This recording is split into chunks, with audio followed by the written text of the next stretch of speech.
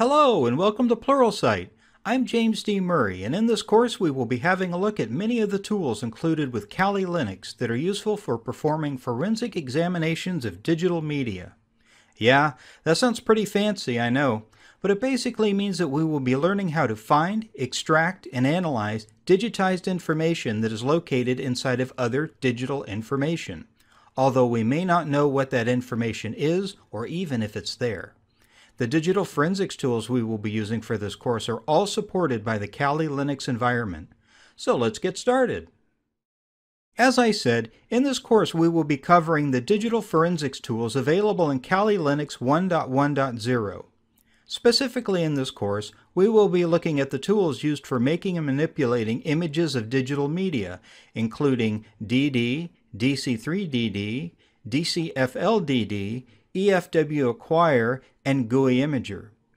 If you are using a later release of Kali, everything in this course will still apply.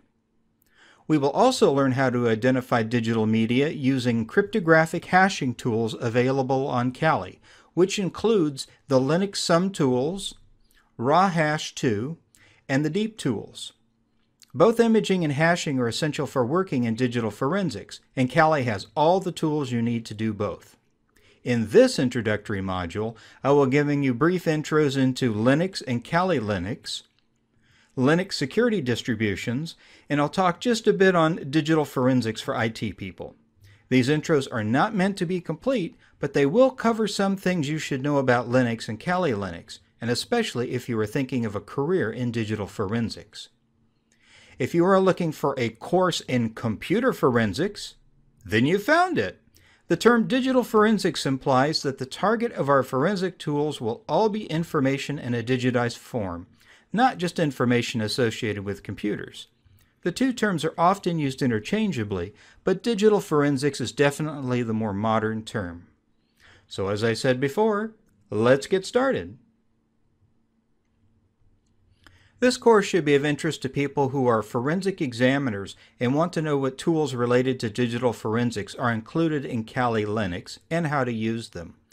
Also, IT people who need to use digital forensics tools to perform information discovery, recovery, and analysis as part of their job.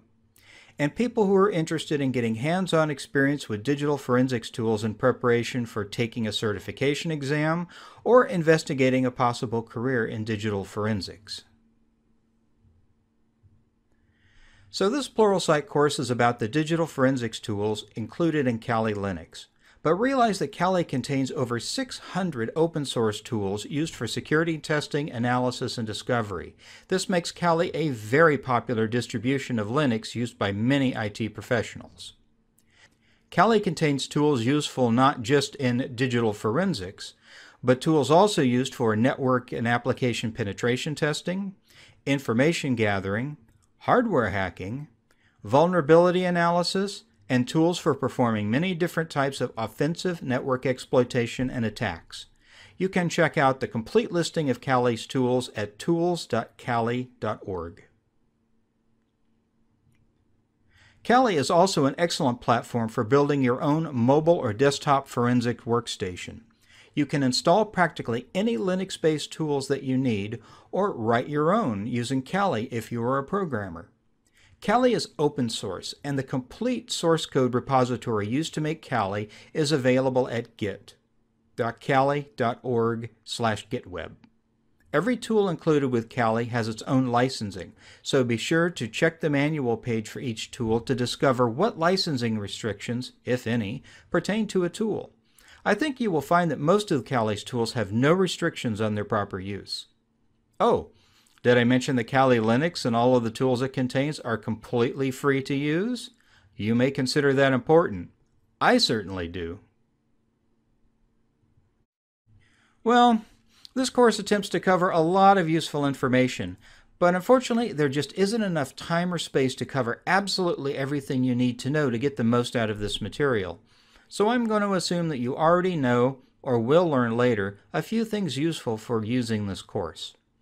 This course will not provide detailed instructions on how to use the Linux operating system, nor does it provide a full tour and complete demonstration of Kali Linux. If you are at least a casual Linux or Unix user, you should be able to pick up enough of what I am demonstrating to follow along on the command line of your own Kali Linux system. However, if you are completely new to Linux and find what I am doing in this course confusing, I suggest having a look at the other Learning Linux courses available in your Pluralsight subscription. This course will also not provide instruction for performing a full installation and configuration of Kali Linux. I will give you a quick overview of how to run Kali from a live CD and a pre-installed Windows VMware image, but not on how to fully install Kali on a hard disk or in a virtual machine. As I said, Linux installation information is available in other Pluralsight Linux courses. This course does not provide a detailed overview and explanation of digital forensics. Throughout this course, I will be providing information on specific concepts used in digital forensics, such as disk imaging and cryptographic hashing, but by no means do I attempt to provide a complete and detailed background in the academic science or the legal aspects of digital forensics. The content of this course helps you to use Kali for learning practical digital forensics techniques by application and not by theory. Oh, and I will not be demonstrating all of the forensics tools available in Kali Linux. For the sake of time and usefulness, I have decided not to demonstrate in this course those tools that I feel are the least useful, too complicated, or simply outside of the needs of typical digital forensic work.